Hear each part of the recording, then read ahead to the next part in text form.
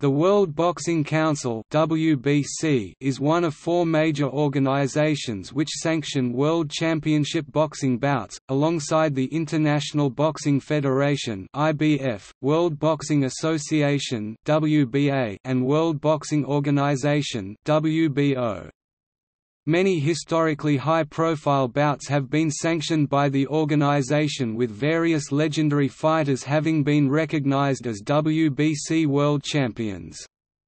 All four organizations recognize the legitimacy of each other, and each have interwoven histories dating back several decades.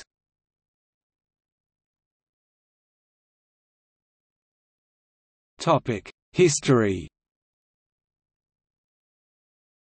It was initially established by 11 countries: the United States, Puerto Rico, Argentina, United Kingdom, France, Mexico, Philippines, Panama, Chile, Peru, Venezuela and Brazil. Representatives met in Mexico City on 14 February 1963, upon invitation of Adolfo López Mateos, then President of Mexico, to form an international organization to unify all commissions of the world to control the expansion of boxing. The groups that historically had recognized several boxers as champions included the New York State Athletic Commission, the National Boxing Association of the United States, the European Boxing Union and the British Boxing Board of Control (BBBC), but for the most part, these groups lacked the all-encompassing international status they claimed. Today, it has 161 member countries. The current WBC president is Mauricio Suleiman. Former presidents include Luis Spotter and Ramon G. Velázquez of Mexico, Justiniano N. Montano Jr. of the Philippines, and José Suleiman of Mexico from 1975 until Suleiman's death in 2014.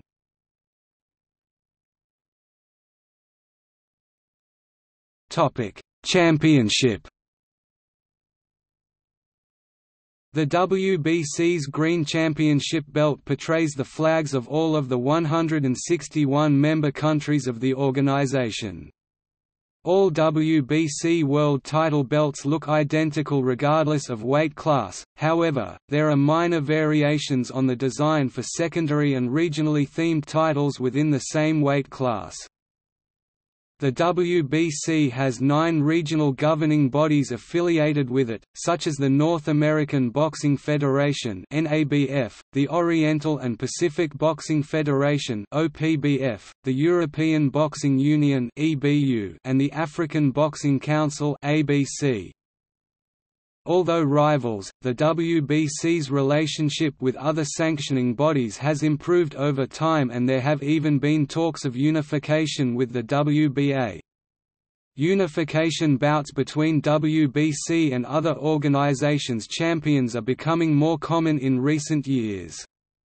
Throughout its history, the WBC has allowed some of its organization's champions to fight unification fights with champions of other organizations, although there were times it stepped in to prevent such fights. For many years, it also prevented its champions from holding the WBO belt. When a WBO-recognized champion wished to fight for a WBC championship, he had to abandon his WBO title first, without any special considerations. This, however, is no longer the case. In 1983, following the death of Kim Duk-koo from injuries sustained in a 14-round fight against Ray Mancini, the WBC took the unprecedented step of reducing the distance of its World Championship bouts, from 15 rounds to 12—a move other organizations soon followed, for boxers' safety. Among those to have been recognized by the WBC as world champions were the undefeated and undisputed champion 46-0 Joe Calzaghe, Floyd Mayweather Jr. 50-0, Roy Jones Jr., Wilfred Benitez, Wilfredo Gomez, Julio Cesar Chavez, Muhammad Ali, Joe Frazier, Sugar Ray Leonard, Thomas Hearns, Mike Tyson, Salvador Sanchez, Hector Camacho, Marvin Hagler, Carlos Monzon, Rodrigo Rodrigo Valdez, Roberto Duran, Juan Laporte, Felix Trinidad, Edwin Rosario, Bernard Hopkins, Alexis Arguello, Nigel Benn, Lennox Lewis, Vitaly Klitschko, Eric Morales, Miguel Cotto, Manny Pacquiao, Canelo Alvarez, Tony Bellew, and Maurice Breedis. In its discretion, the WBC may designate and recognize, upon a two-thirds majority vote of their Board of Governors, one or more emeritus world champions in each weight class. Such a recognition is for life and is only bestowed upon present or past WBC world champions. The following boxers have earned the Emeritus Championship appellation throughout their careers: Lennox Lewis, Vitaly Klitschko, Roy Jones Jr., Bernard Hopkins Honorary Champion, Mikkel Kessler, Sergio Gabriel Martinez, Floyd Mayweather Jr., Kostya Tzyu, Manny Pacquiao, Danny Garcia, Eric Morales, Toshiaki Nishioka, Vic Darchinyan, Edgar Sosa and Tony Bellew. During the WBC's 51st convention in Bangkok, Thailand, Floyd Mayweather was named Supreme Champion, a designation that nobody before him has ever achieved. The WBC bolstered the legitimacy of women's boxing by recognizing fighters such as Christy Martin and Lucia Ricker as contenders for world female titles in 16 weight divisions. The first WBC World Female Champion on 30 May 2005 was the super bantamweight Jackie Nava from Mexico. With her former champion father at ringside, Layla Ali won the super middleweight title on the 11th of June 2005.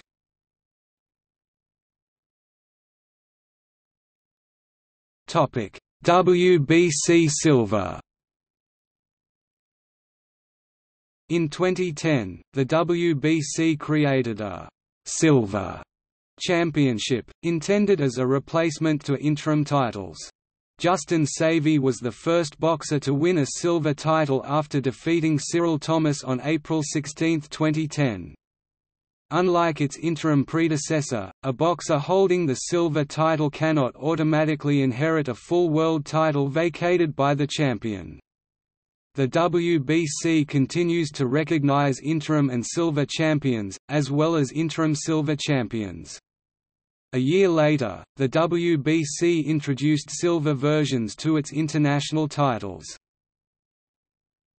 Diamond Championship. In September 2009, the WBC created its new Diamond Championship belt. This belt was created as an honorary championship exclusively to award the winner of a historic fight between two high-profile and elite boxers. The inaugural Diamond Belt was awarded on 14 November 2009 to Manny Pacquiao, who won his sixth world title in 5 different divisions via a 12th-round technical knockout (TKO) over Miguel Cotto at welterweight in Las Vegas, Nevada, USA.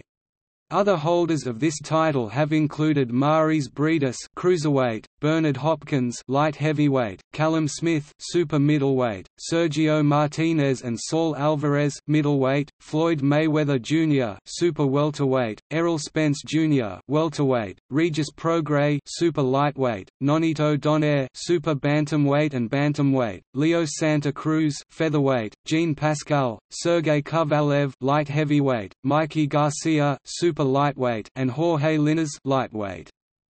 Although this title can be defended, it is not a mandatory requirement.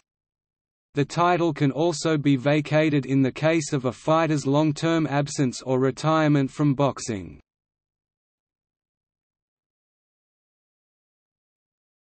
Topic: Eternal Championship. WBC Eternal Championship is an honorary title awarded to dominant champions that have never lost a world title, and retired undefeated while having a solid number of successful title defenses. Giselle Salandi was awarded the Eternal title as she defended the WBC female super welterweight title 5 times before her death on January 4, 2009. On December 12, 2016, Vitaly Klitschko was recognized as «Eternal Champion» as he had 10 successful WBC heavyweight title defenses during his career before his retirement in 2013 and has never been knocked down throughout his career.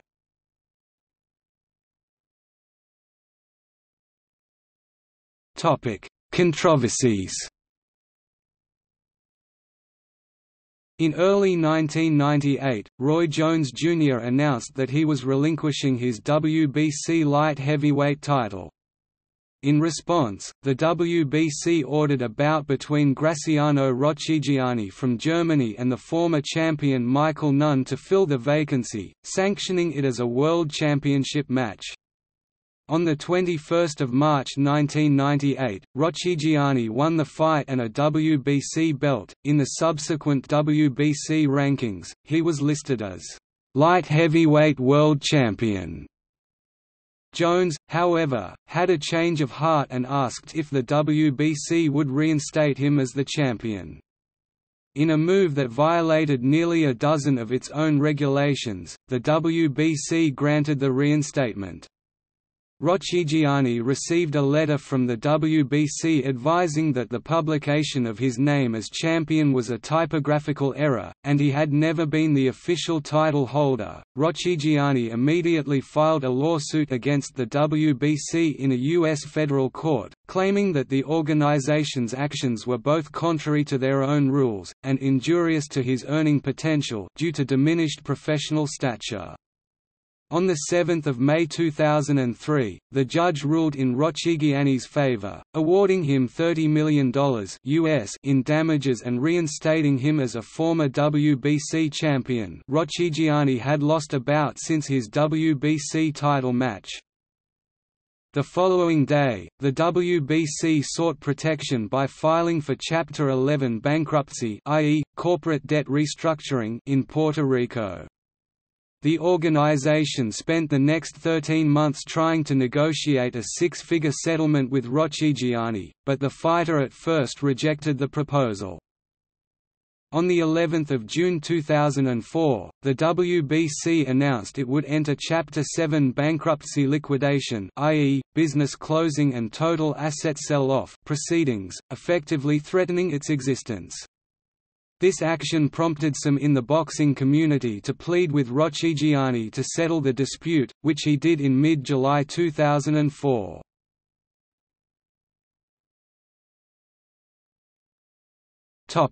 Don King. Many in the boxing community have accused the WBC of bending its rules to suit the powerful boxing promoter Don King. The journalist Jack Newfield wrote, WBC President Jose Sulaiman became more King's junior partner than his independent regulator. Another journalist, Peter Heller, echoes that comment. Sulaiman became little more than an errand boy for Don King. Heller quotes British promoter Mickey Duff as saying, "My complaint is that Jose Sulaiman is not happy his friend Don King is the biggest promoter in boxing. Sulaiman will only be happy when Don King is the only promoter in boxing." Newfield and Heller take issue with the following actions of the WBC. When Leon Spinks won the WBA and WBC heavyweight championships from Muhammad Ali in 1978, the WBC stripped Leon Spinks of his title. Jose Sulaiman said the WBC did so because Spinks was signed for a rematch with Ali instead of fighting a Don King fighter, Ken Norton. Norton defended the WBC title against another Don King fighter, Larry Holmes, who won the belt. In 1983, WBC super featherweight champion Bobby Chacon was signed to fight Cornelius Boza Edwards, the WBC's mandatory challenger for his title. But, the promoter Don King wanted his fighter, Hector Camacho, to fight for the title.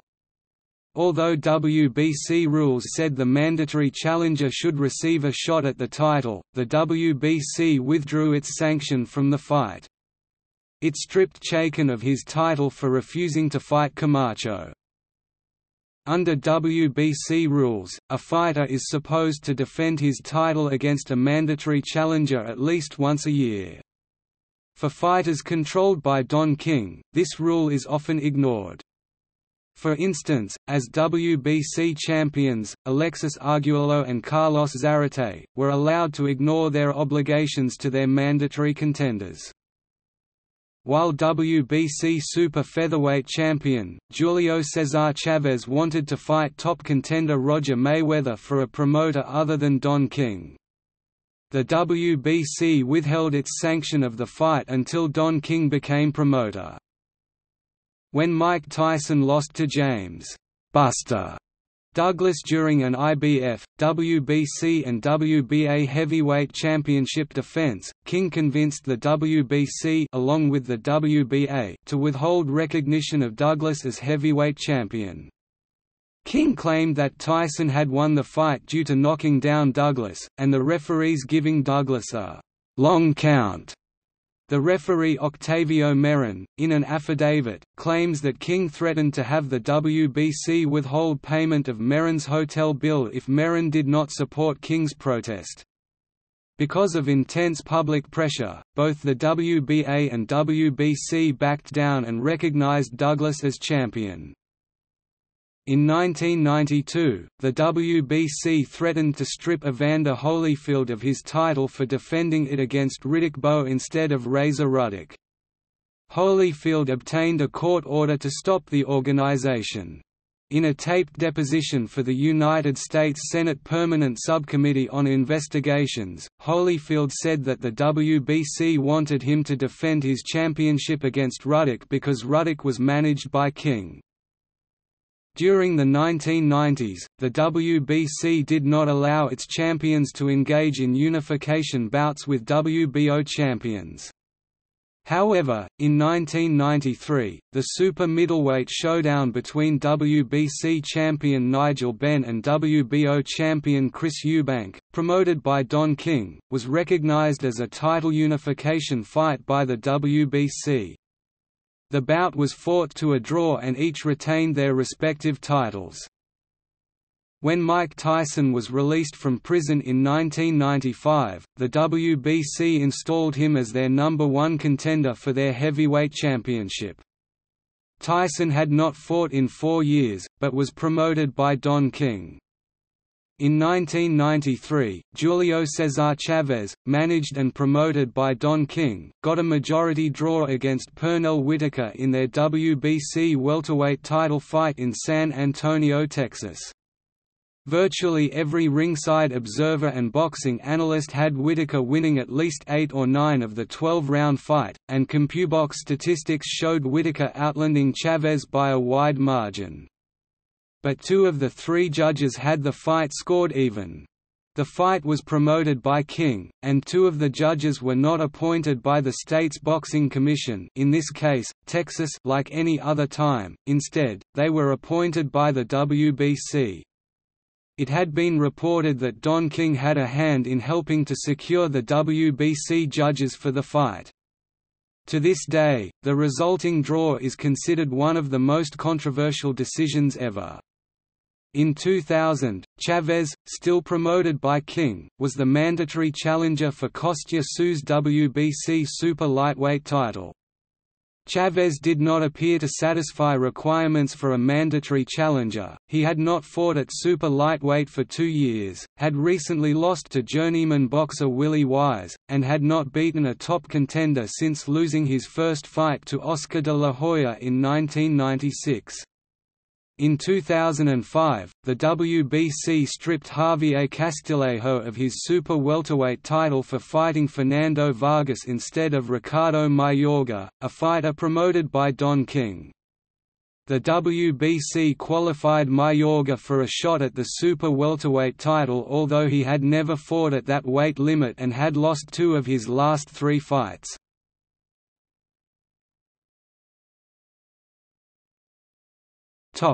Current WBC world title holders. As of June 7, 2019.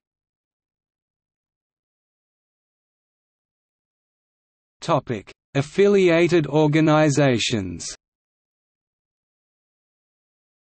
Oriental and Pacific Boxing Federation (OPBF), North American Boxing Federation (NABF), European Boxing Union (EBU), Asian Boxing Council (ABCO), African Boxing Union (ABU), United States National Boxing Council (USNBC), Caribbean Boxing Federation (CABOFE), Central American Boxing Federation (FECARBOX), CIS and Slovenian Boxing Bureau (CISBB), South American Continental Boxing Federation (FECONSUR), Hispanic World Boxing Association (ABMH), World Boxing Council Muay Thai (WBC Muay Thai).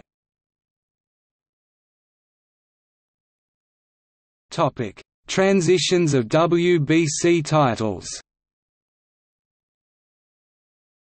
List of WBC World Champions. List of WBC International Champions. List of WBC Youth Champions. List of WBC Female World Champions.